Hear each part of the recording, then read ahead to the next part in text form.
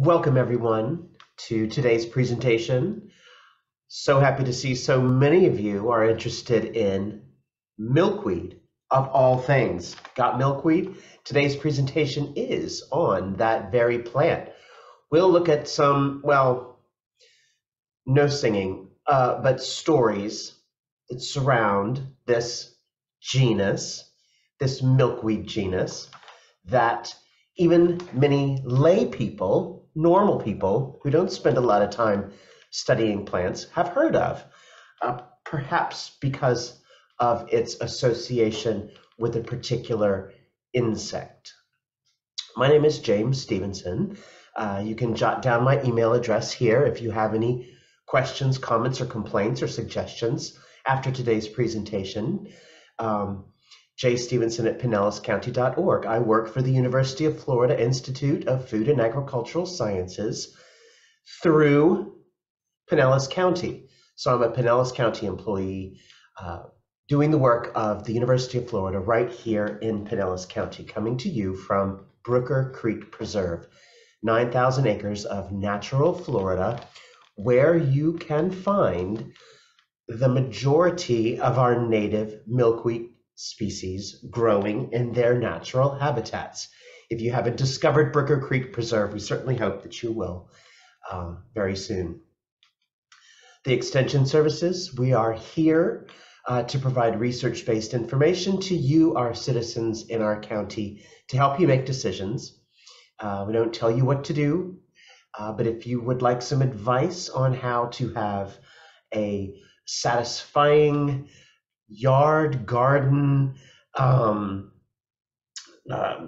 have the 4-H youth development, something to do for the kids.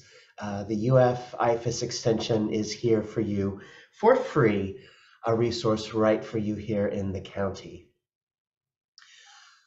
Let's get started on today's presentation. And what, friends, is this a picture of?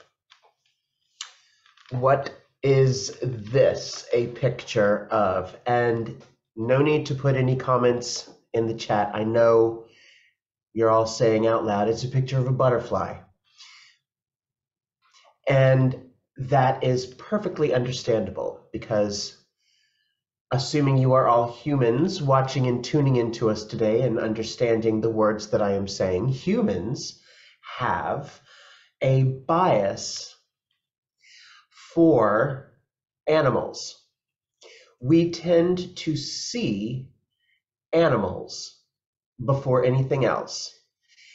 It has been a survival technique for our species ever since we've been a species, to be able to spot an animal in a landscape. This is a picture of a milkweed. This is a picture of a plant. This picture happens to have an animal in it, but our brains are hardwired to see the animal first.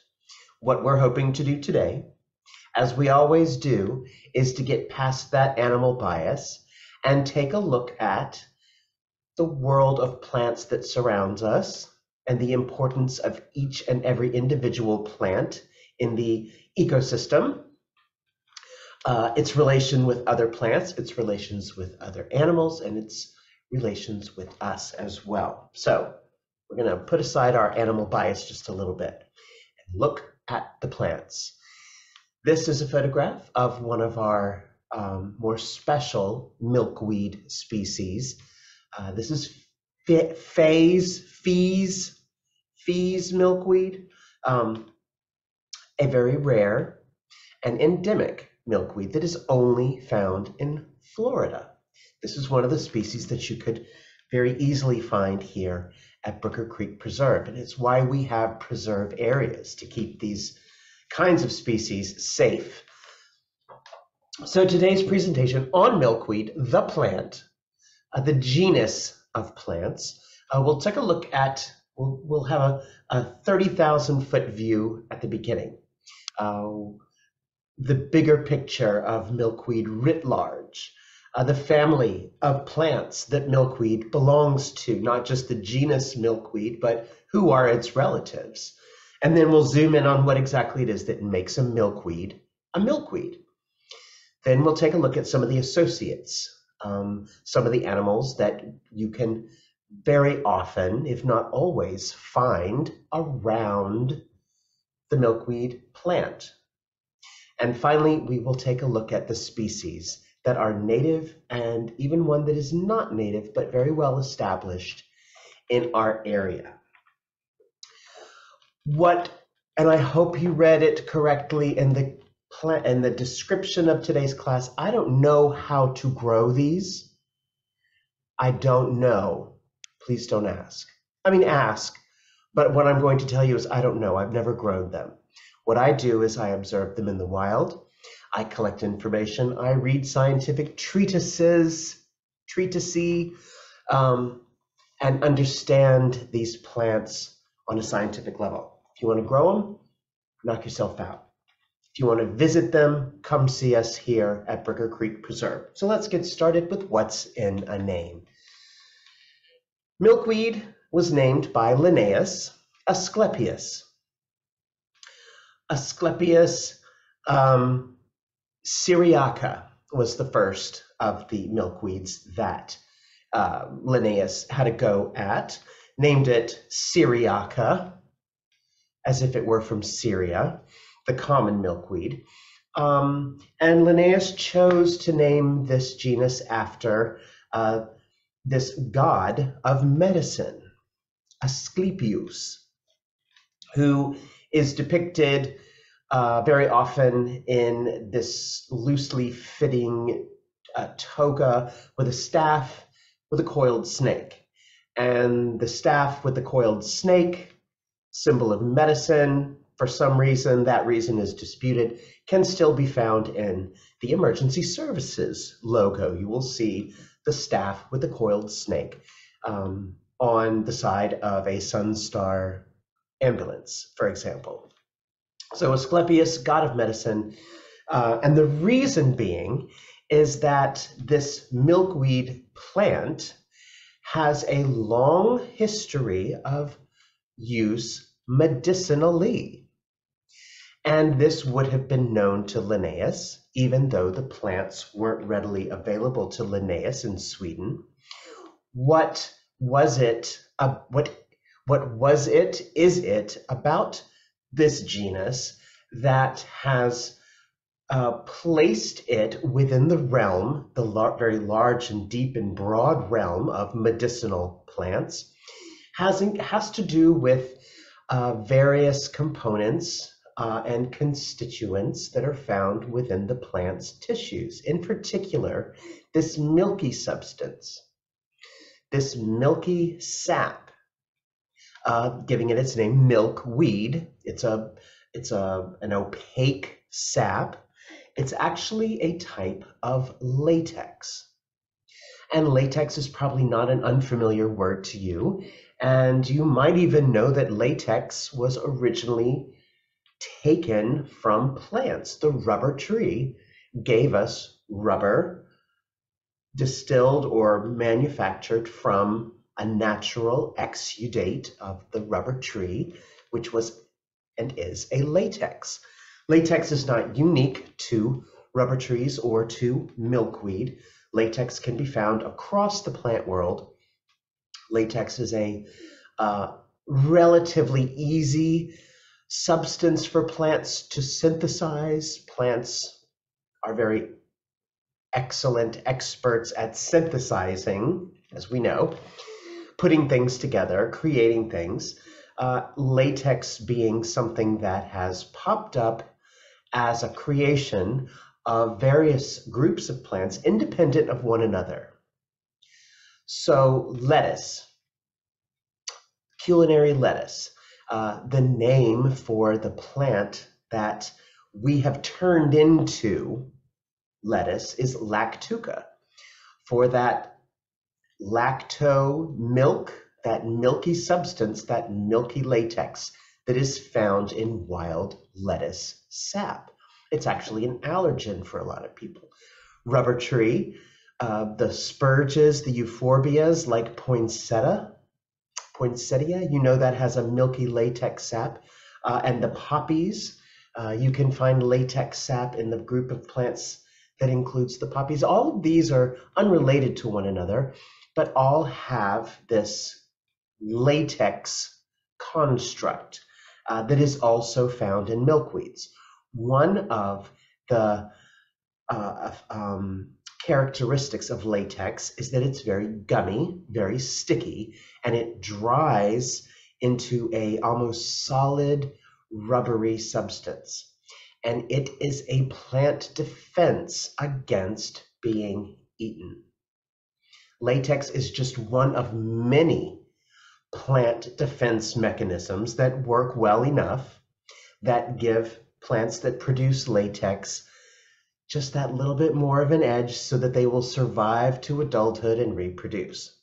Latex gums up the mouth parts of insects or small animals that might try and chew on the leaves or the stems or even the roots. Latex is exuded and it gums up the mouth of that aggressor. Humans have noticed, because humans are always playing with plants, have noticed that this latex and other compounds found within the milkweed, back to milkweed, have certain immediate and certain perceived long-term effects on the human body. First and foremost, ingesting that latex sap as a human shows itself to be a quite powerful emetic and purgative. Both of those things mean bleh, make your body respond in a way that tries to get rid of whatever it is that you just ingested. Other uses for this very seemingly powerful concoction that this plant has created, having a noticeable effect on the human body. Many other applications have been employed for the sap and other extracts of milkweed through the ages for this long list of complaints. So milkweed has been used to treat this list. Among others, this is certainly not an exhaustive look, but a couple of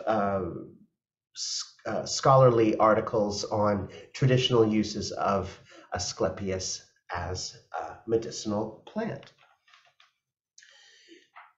Laboratory studies of just one species have shown in a controlled laboratory environment these peer-reviewed results that there is a shown anti-inflammatory, pain-killing, and whatever antipyretic means. These effects have been shown and the experiments have been duplicated, and it can be said that extracts of Asclepius are effective against cardiovascular issues, either speeding up or slowing down the heart, swelling or shrinking of the blood vessels, has shown efficacy against microbes. So in certain doses, extracts of Asclepius have been shown to kill germs. All these have been shown to be effective. Effects on these various.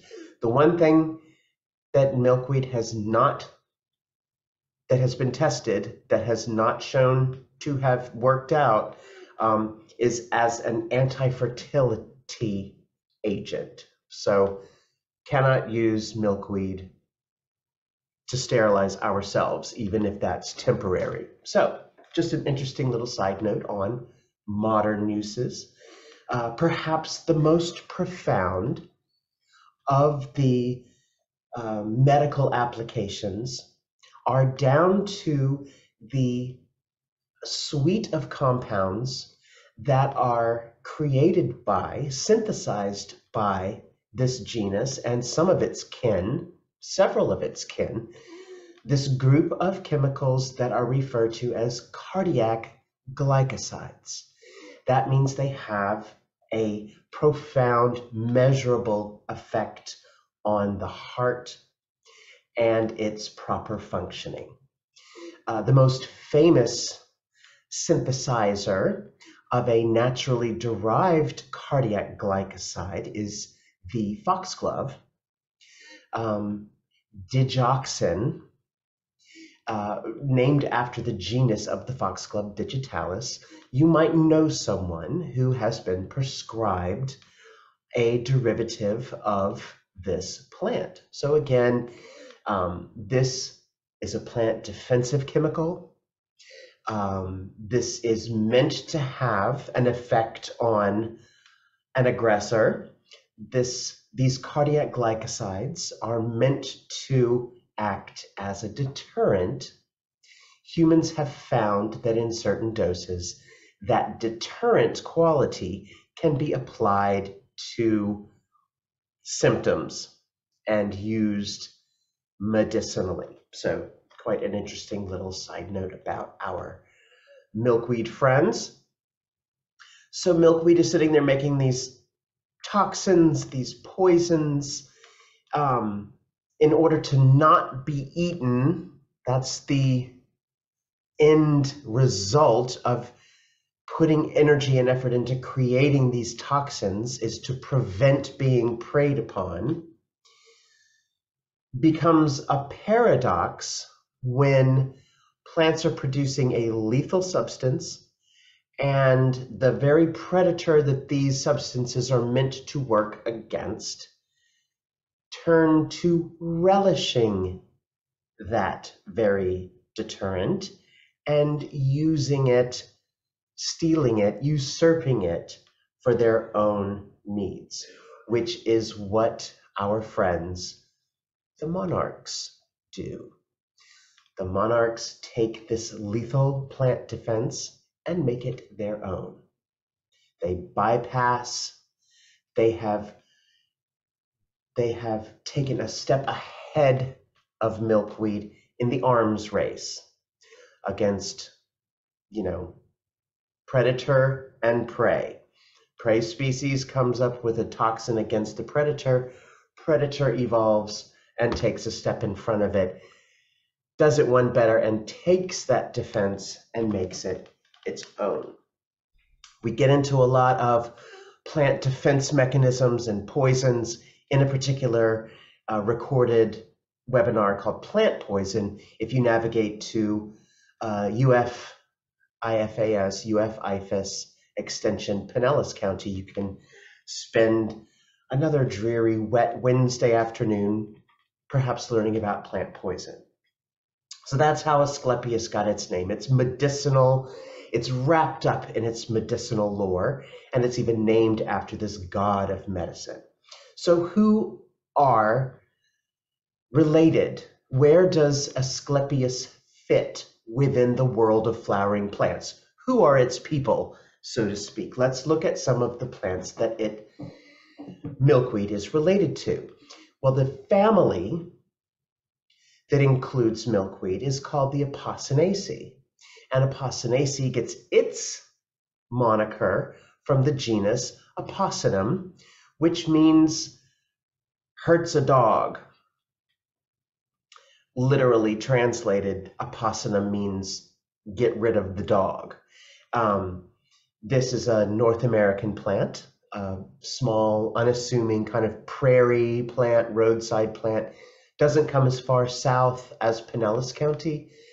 Scattered populations in the Panhandle, but pretty well known east of the Mississippi River, spreading dog bane. Its English name is a literal translation of its genus name, Apocynum. The Apocynaceae also includes oleander. So these are plants that share a common ancestor and live in the same family and are related to one another. Dogbane is a dogbane because it produces these cardiac glycosides. Someone noticed that a dog got a mouthful of it. Didn't end well. You might be aware that oleander also has certain toxic capabilities. When I was growing up here in Pinellas County, I don't know if it was I don't remember quite how the story went. It doesn't matter because it was just a story about the family that was cooking hot dogs around a campfire and they used oleander branches and they all died. We all heard stories like this based in a, kernel of truth that yes, oleander does contain poison compounds that it produces for its own defense. If you've ever grown wax plant or if you've ever seen a wax plant, perhaps if you noticed very closely, and if you've ever considered a milkweed flower very closely as well, you can see the familial resemblance between the wax plant and the milkweed in the same family, different genus, but they all have this common ancestor that places them in the same family. Looking a little bit different than its relatives, the golden trumpet is a member of this family as well. Alamanda cathartica, named cathartica. Do you know what a catharsis is? In this application, it means makes you vomit. So alamanda, the alamanda that makes you vomit, because again of these compounds that the plant synthesize. The Madagascar periwinkle is another member of this group. Perhaps you've noticed that this plant also can have a slightly milky latex sap. It also produces compounds that have been used medicinally against using the toxins synthesized by this plant to antagonize something else. Vincristine is an extract of Madagascar periwinkle that has been a game changer in the treatment of childhood leukemia. So a real success story there, a member of this Apocynaceae. If anyone grows frangipani, you might be, again, aware of that milky latex. Not all the members of this group produce latex, but it is something that is quite common within this family. It arose within this family, and many of the genera within the family have that characteristic of creating this latex and certain toxins as well. And the desert rose, now that you've seen these side by side, perhaps you can see the familiarity amongst several of them. The desert rose flower looking very much on close inspection, for instance, like that oleander flower. Once the flowers of any of these different genera are pollinated and the fruit sets, the fruit of this family is characteristic as well. It is a dry, elongated capsule that splits open when it's ripe. So it's not a juicy fruit, it's a dried fruit, it's a dried seed pod that splits open to release seeds that are very often ornamented with these parachute type structures that help get the seed away from the parent plant. This is the seed pod, the fruit of the desert rose, showing those characteristic bristles. So there's milkweed in context. What makes milkweed milkweed? Of all these different species of milkweed, what is it that hangs them together? Well, it comes down to their unique flower. Very unique flower. Not that the other members of the family don't have unique flowers, but in the case of milkweed, here are some of the characteristics that make milkweed milkweed. Kind of a complicated petal structure. They have extensions, lobed extensions of each petal, modified into a structure that is called a corona. Only a handful of flowering plants have such complicated petal structures that are modified into this thing called a corona. A daffodil has a corona, the tube that sticks out of the middle of a daffodil. That's an example of a corona, not related to milkweed, but milkweed also has this kind of extended petals that has this attachment called the corona. In side view, you can see the corona kind of stands up and away from the center of the flower, creating this cylindrical center to the flower. Cylindrical, solid, table-like structure with these horns that stick up. It's between the complex shape and the waxy texture, the waxy, slippery texture of the flower. Basically, what milkweed is doing is setting up an obstacle course for any potential pollinator to slip around on whilst trying to fish for nectar, or probe for nectar, probably a better word. In addition, these flowers don't produce loose pollen like most other flowers do that you've seen covering bees, being very messy, being very easily transferred as a dust. In the case of milkweed, the pollen is contained in discrete little bags, little saddlebags. And this is a picture on the right, a drawing of one of these structures that's called pollinia. And you can see the individual pollen grains inside the bags in this little horseshoe shape that actually attaches itself to the legs of the visiting pollinator, unawares. Looking down on a milkweed flower, we can see this tableau, this slippery, waxy surface, and in between each of the petals is where that pollinia is very lightly attached. So a stumbling pollinator walking around on the surface of a milkweed flower is inevitably going to have a leg slip down into these little slits and inevitably pick up that pollinia on its legs through a series of adhesive pads, or just the V shape of this pollinia structure itself clamping on to the visiting pollinator's leg.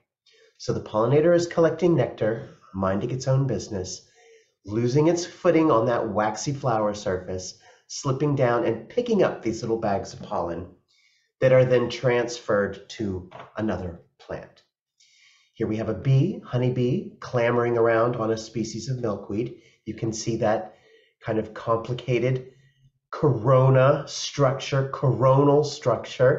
with the pollinia located in between the individual petals, and they are being stuck to the bee's leg. Doesn't do any harm, doesn't prevent the bee from flying. It wouldn't be in the plant's interest to harm the insect that is carrying the pollen. The idea is to get that pollen to another flower. So it's just a temporary little Uber lift from one flower to another.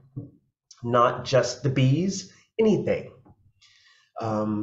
Asclepias is non-discriminatory when it comes to attaching its pollinia.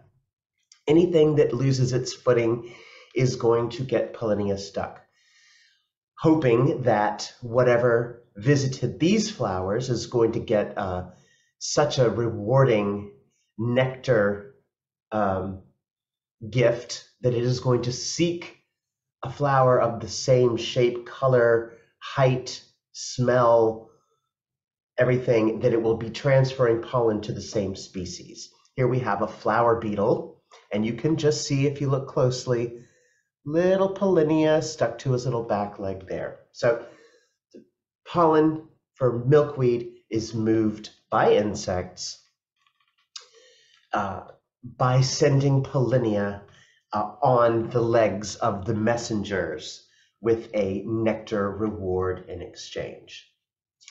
The resulting fruit of a milkweed is not unlike many members of the family, not just the genus, but remember the family makes the dried seed pod that splits open when it's time to shed the ripened seeds. Here is the common milkweed seed pod, kind of armed with slightly spiny structures. This is after the flower has been pollinated, the fruit develops, and this is the fruit that will eventually dry and split open with the fuzzy seeds inside. People can't help themselves, so they take these things and they make them into souvenirs. Here we have milkweed parrots, whatever, it's a thing.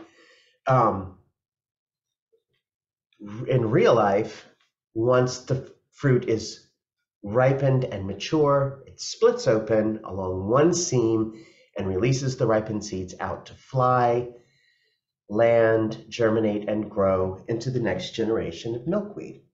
That milkweed down or milkweed fluff is very, very lightweight. It's one of the fibers that plants are so wonderful at making, because plants are such great synthesizers of the carbohydrates. This is one of the starches, like cotton, like silk floss, lots of plant fibers. Here we have those fibers being attached to the ripe seed to get them far away from the parent plant.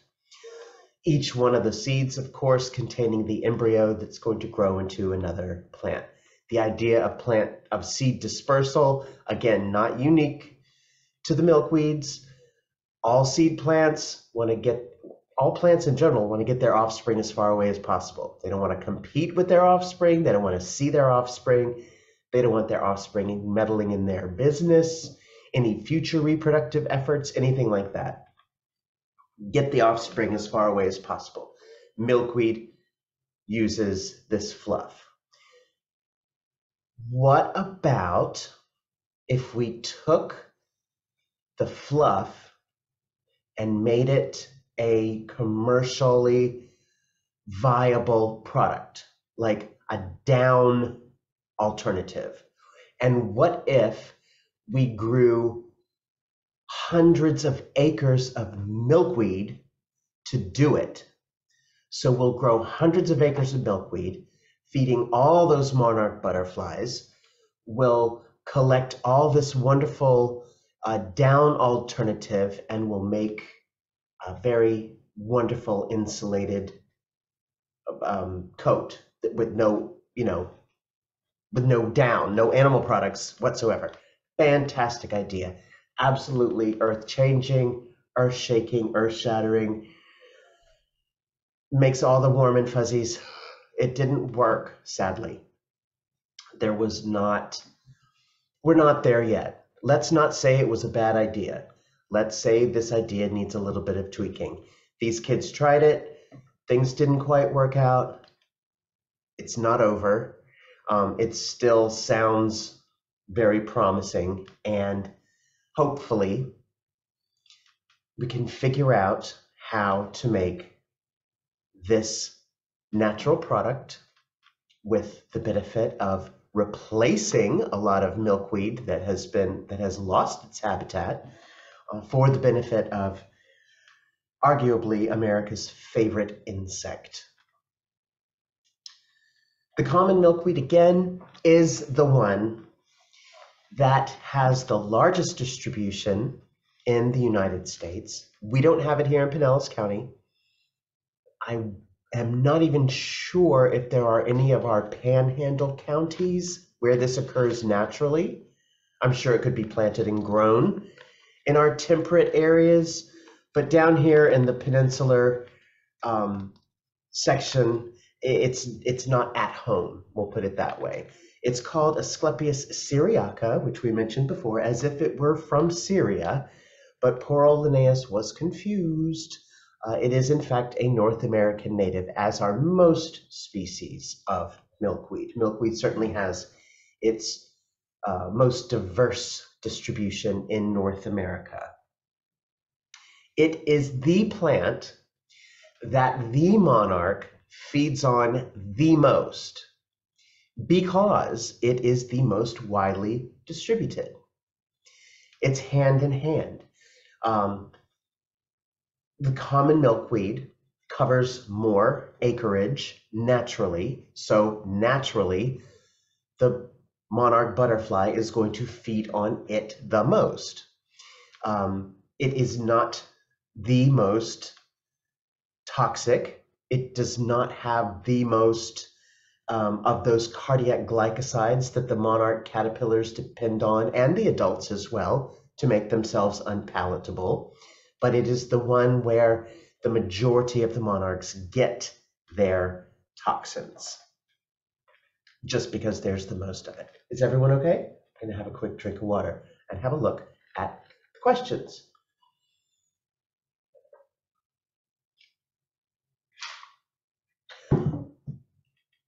David has a good question about migration.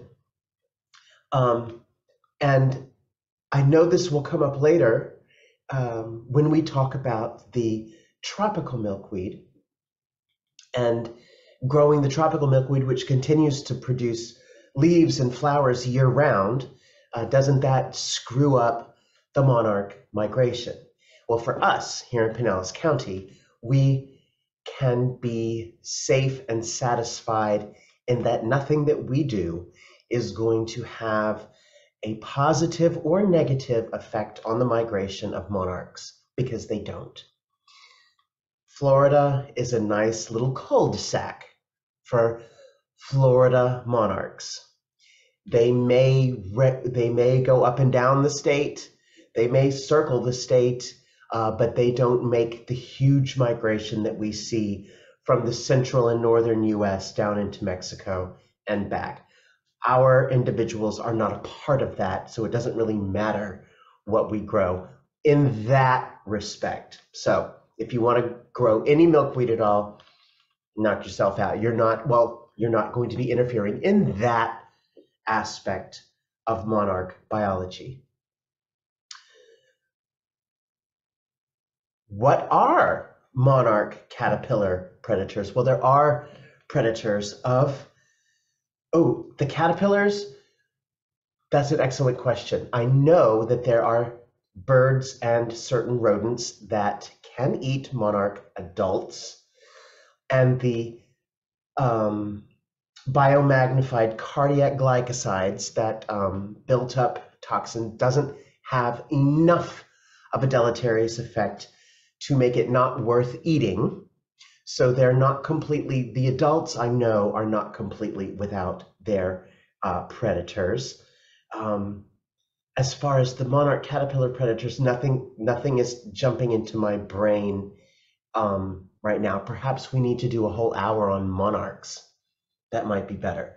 Let's turn our attention back to the milkweed and have a look at what are the associates around this plant. So we have monarchs. We have the milkweed species. We know they're producing these toxins to prevent being eaten. We know they produce delicious nectar to facilitate the transfer of its pollen, that it tricks its pollinators into wearing from one flower to the next. So the milkweed is working really hard, trying not to be eaten, trying to make sure that its pollen gets from one place to the other in a very effective way. So what are the animals that surround this plant?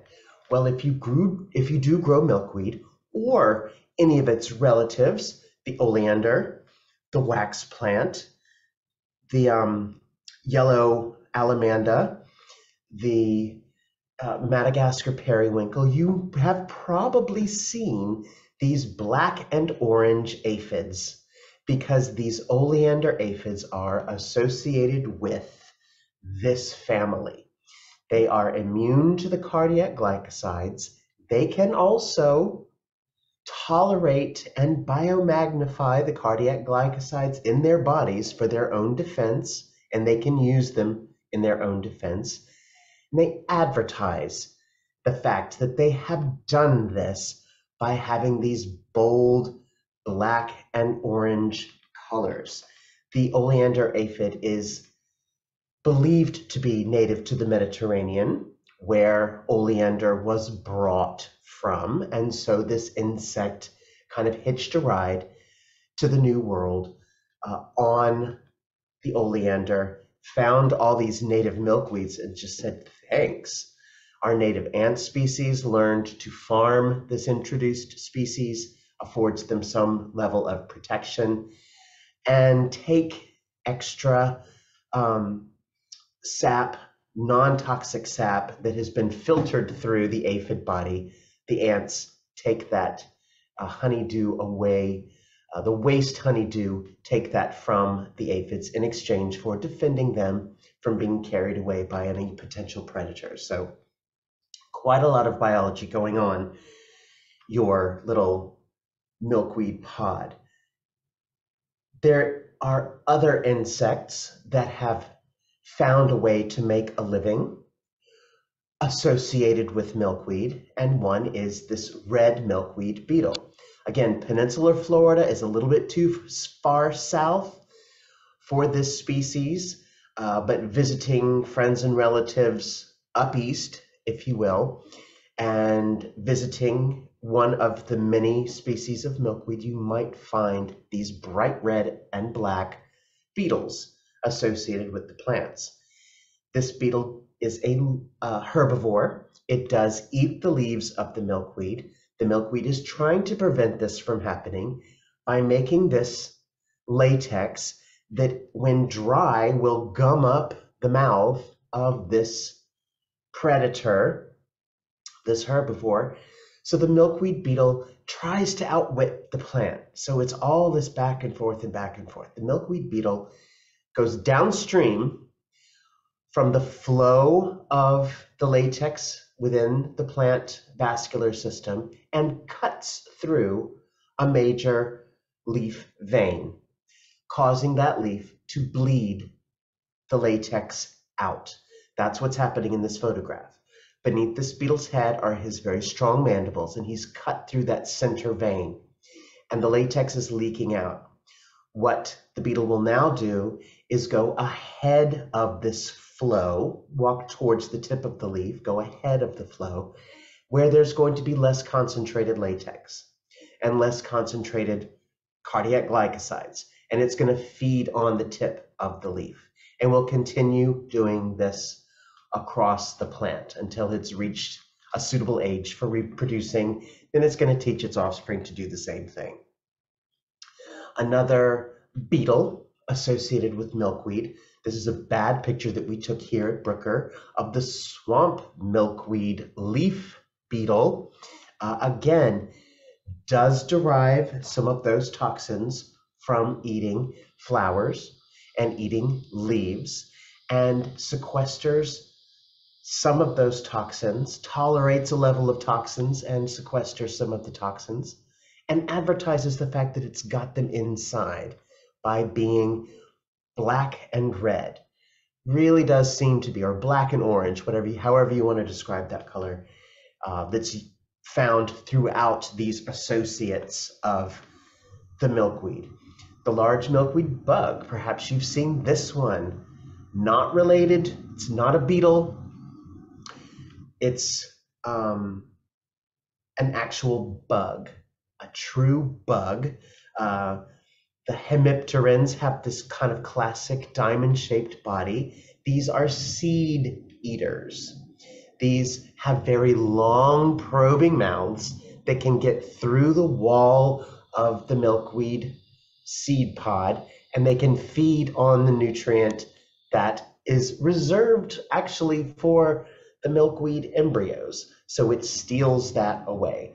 It is a disfiguring animal to have if you're trying to cultivate these plants. It's not going to kill the plant. It is going to have an effect on the reproductive capacity of this individual plant or that seed pod this year, but it's not going to kill the plant. It wouldn't be in this species' best interest.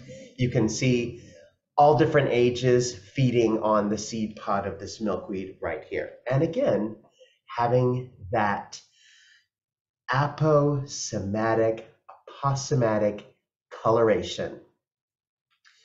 Aposematism, having this bright coloration that suggests toxicity. So we've seen it in the bugs, we've seen it in the beetles, and we see it in the monarch butterfly itself. These warning colors that suggest just don't even try. I'm warning you. This coloration is not just found in those species. Other associates with this kind of coloration include this tussock caterpillar. The tussock caterpillars, very hairy caterpillars. Of course, they don't want to be petted. You might know that from experience. These hairs can contain very abrasive bristle tips that can break off and irritate skin. This caterpillar, the milkweed tussock caterpillar, feeds on dying leaves, so the concentration of those defensive toxins is reduced in leaves that are on the way out, but still enough for the caterpillar to be able to tolerate and yet derive some of its own defense from having consumed. So late in the year, you may see the tussock caterpillars cleaning up the old dying and senescing leaves of a milkweed. Interestingly, the adult of this caterpillar is a moth, and this moth not only has that coloration as a warning, but this moth takes it one step further, and it actually uses acoustics to scare off potential predators. It makes a noise.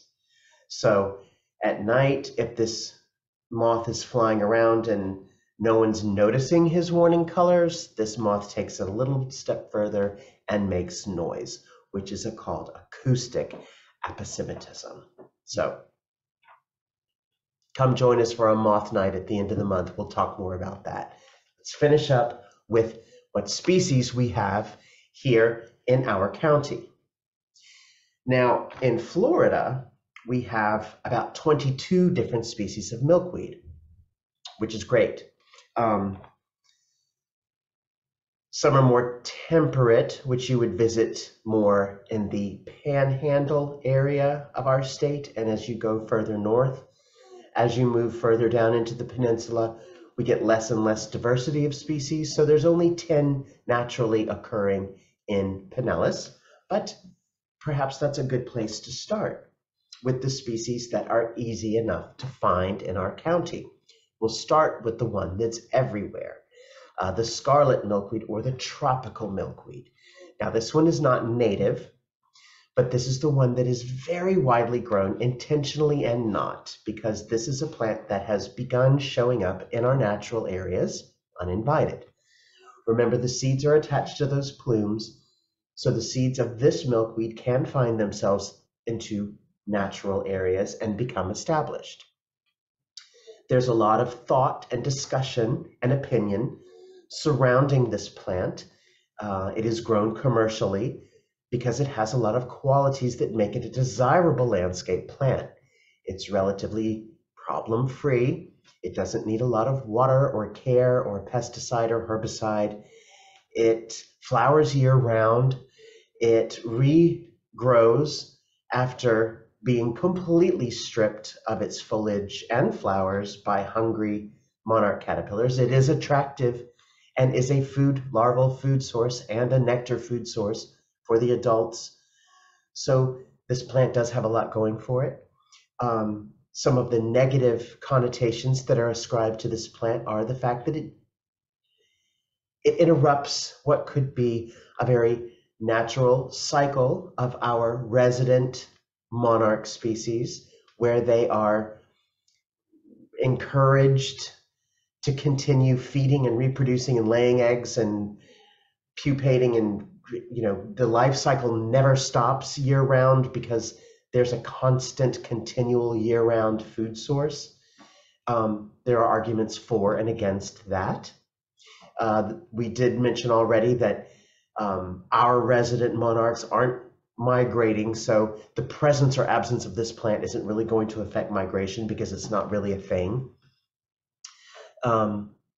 Certain of these plants are grown in greenhouses where pesticides are used to prevent infestations by, say, that aphid or those bugs or those beetles, and those pesticides might be transferred once you bring it home and might have a negative effect on something taking nectar or feeding on the leaves. So this plant probably should come with a caution label. At least think about this if it's something that you want to cultivate on your own. The species that you need to come and visit are the ones that aren't quite as easy to grow, from what I understand. And it's why they're not available, because they can't be mass produced very easily or displayed in a nursery on a shelving system in the parking lot at your big box store.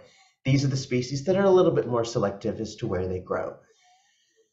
This species is endemic to Florida. It is endangered because of habitat loss. Has evolved in very, very dry, very, very well-drained, scrub-like conditions. Not the kind of conditions that the average homeowner, unfortunately, in our state is going to provide. One that is burned and dry and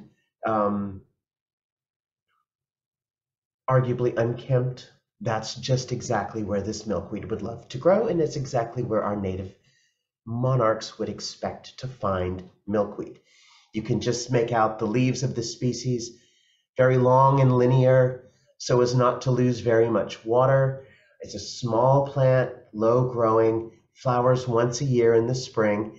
You can see the little pollinia, those little horseshoe-shaped pollinia, ready to leap onto the foot of a visiting pollinator. This one would be quite happy if no monarch eggs were laid on its very thin, narrow leaves. Contrast that with this huge hulk of a milkweed, the sandhills milkweed. Big, fleshy leaves, lots of surface area. This one grows fast and furious and produces quite a lot of biomass, loads of fruit, loads of seeds, and then it's almost as though it is resigned to the fact that the caterpillars are going to take all those giant leaves away, and the sun, the drought, and everything else. So usually at the time of the shedding of the seeds, this plant is just a dried up husk of what it once was. But it has an underground storage root, a tap root, where it has lots and lots of stored energy to push through and go through the cycle again the following year. Also, a good way to get out of the way of summer wildfires that might be lightning struck. So here's a plant that is perfectly adapted to our flatwoods, our sandhills habitats. Lots of very quick, lush growth in the spring, and then kind of getting out of the way for lightning season, for fire season. The few flowered milkweed looks very much like the tropical milkweed. And when I first met this species, it fooled me. I thought I was looking at a seedling of the tropical milkweed that had found itself into a natural area. But the habitat was wrong. This is a plant of the swamp. This plant loves to grow as almost an aquatic in such marshy areas as to preclude the tropical from really getting established or being able to compete with those around it. This species, though, is perfectly adapted to having its feet in the water.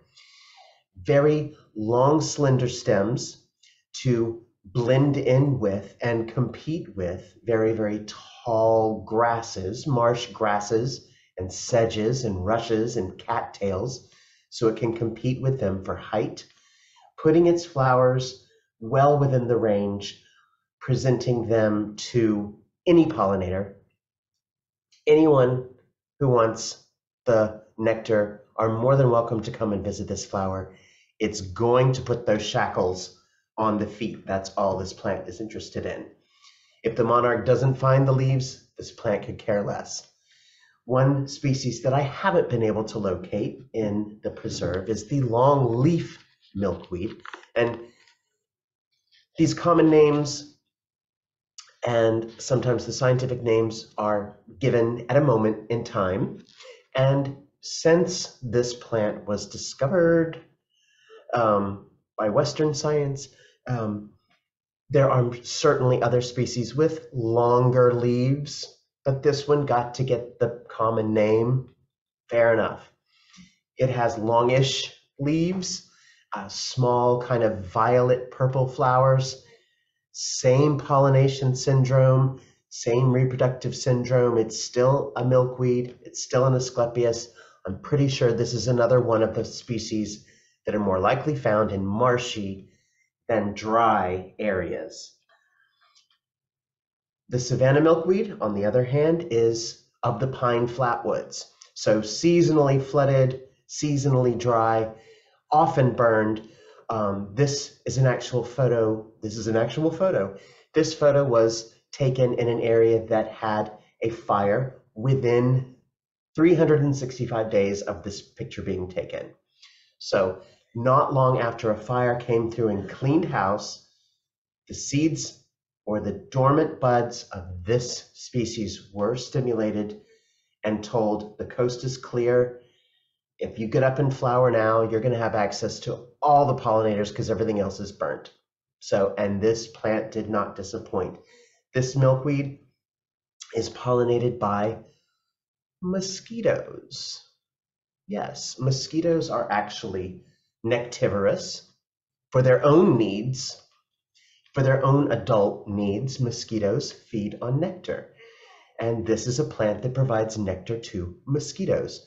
They get their long mosquito legs stuck in between the petals, very elongated coronal extension of the petals. And you can often find mosquito legs broken off in between the petals of this. So it's a little bit of justice there, a little bit of haha if you're walking through the woods with a friend. The velvety milkweed, tomentosa. This is another one of the more robust plants. This is about 1 meter tall, 1.5 meters tall, large clusters of creamy white flowers, a plant of kind of an ecotone area between the pine flatwoods and the oak hammock. So where it's not too dry, not too wet, not too sunny, not too shady, kind of Goldilocks situation. And this plant thrives and does just fine. As long as I'm not around, because I have a habit of breaking this one. Every time I see it, it just breaks. Anyway, don't want to keep you too long. Butterfly weed is a milkweed that isn't called milkweed. Interestingly, it's one that doesn't have a milky sap. The butterfly weed, probably why it doesn't get to be called a milkweed. It's still Asclepias. It happens not to produce a copious amount of latex, just happens not to. Asclepias tuberosa. Have seen this species here in Pinellas. Is much more widely grown further north. This is the butterfly weed or butterfly flower that is cultivated in gardens as an ornamental. Monarchs or no monarchs, caterpillars, no caterpillars, no matter what, it just happens to be a very attractive garden plant. Tuberosa, named for its very robust taproot. Pleurisy root is another common name for this plant, which reckons to its applications as a medicinal plant by early Americans. Pleurisy being an affliction of the heart, especially the lining of the heart. Bright orange flowers. Being Asclepias, it has, of course, the same pollination syndrome, the pollinia, everything else, the corona. You see the family resemblance there. And we'll finish up with a couple of, these are not Asclepias, but they're still in the family. and they're just kind of funny. Um, the balloon plant, which has the schizocarp, or the fruit that splits open with the seeds inside, exaggerated into these kind of comedy hollow spheres with the seeds kind of rattling around inside. The idea that these seed spheres will drop and roll away. This is an African plant. This is not native to North America.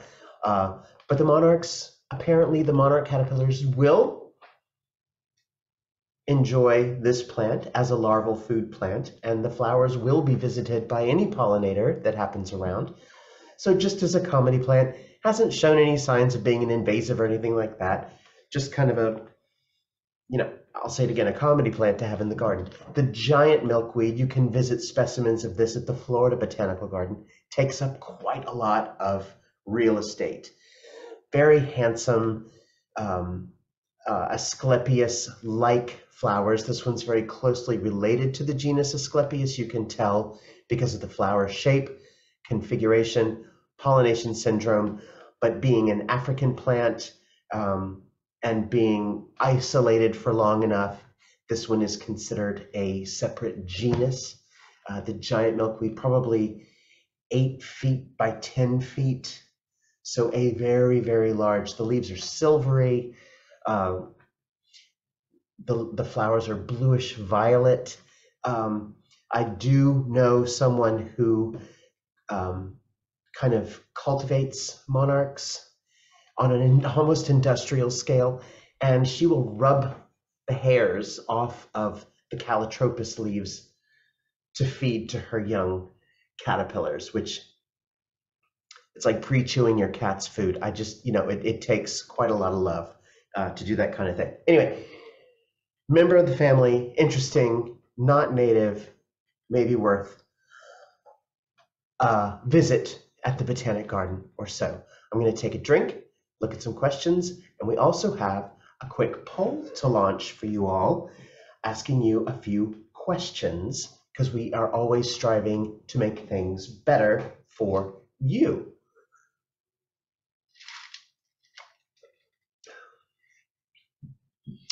Ursula had a question: where do we find native milkweed in Citrus County or in Marion County? A good way to find this out would be to visit any of your local nature centers, just like we have Brooker Creek and Weeden Island here. Speak to the local botanist there, or you could look up in the iNaturalist application. Oftentimes, you can look for different species in different areas based on numbers of observations in a particular area. We have visitors here at Brooker that say, I saw a lot of reports of X, Y, or Z species were seen here at Brooker, so I came here to see if I could see them myself. So you can certainly use some of those kind of resources. In certain cases, if a plant is rare, endangered, threatened, anything like that, the location data is going to be obscured just to prevent bad people from going and taking them. So you have a couple of options there. You'd love a webinar on monarchs. We'll see if we can arrange for that. Do milkweeds spread only by seed? In my area in New Jersey, that seem also to spread by their roots. That was Deborah. The common milkweed, Syriaca, that one is definitely rhizomatous. It forms huge patches.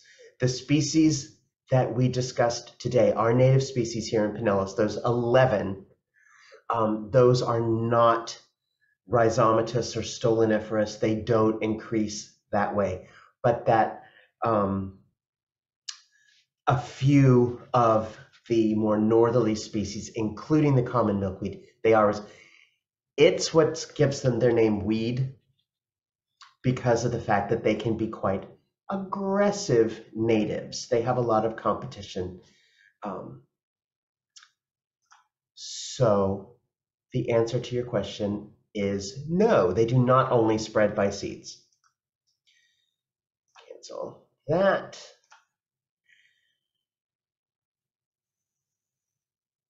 I have a couple of milkweed plants for sale. How do I keep the monarchs off so they don't eat my plants in a non-harmful way? Interesting question. Again, if we do a thing on monarchs, we'll talk about what their eggs look like, how to recognize them, maybe how to relocate them.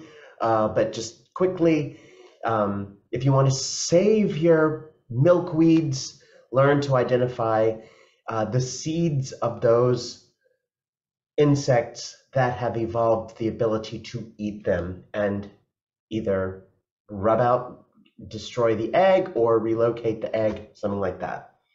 But you would probably have to take the entire leaf, not just the egg itself. Insects tend to adhere their eggs to the surfaces where they want them to live. Are tussock caterpillars a good thing? What do they become? I think, Wendy, you might have typed that question before we showed the slide of the tussock moth that was able to make the noise. Kind of a gray moth, but it's got the cool black and red striped abdomen. They're not a good thing or a bad thing. They're just a thing. They're just kind of a cool thing. What is the favorite milkweed for the States butterfly, and will it grow in Central Florida? Our States butterfly is the zebra longwing, and if it visits milkweed, it's not discriminatory. It would just visit any flower that has the promise of nectar. State butterfly, the zebra longwing, also likes to eat pollen. It makes it live longer. And since milkweed doesn't have loose pollen, it might not have a favorite because it doesn't have everything that it likes.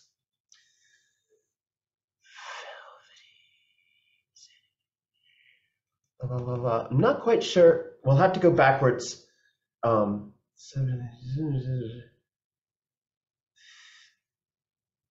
quite sure.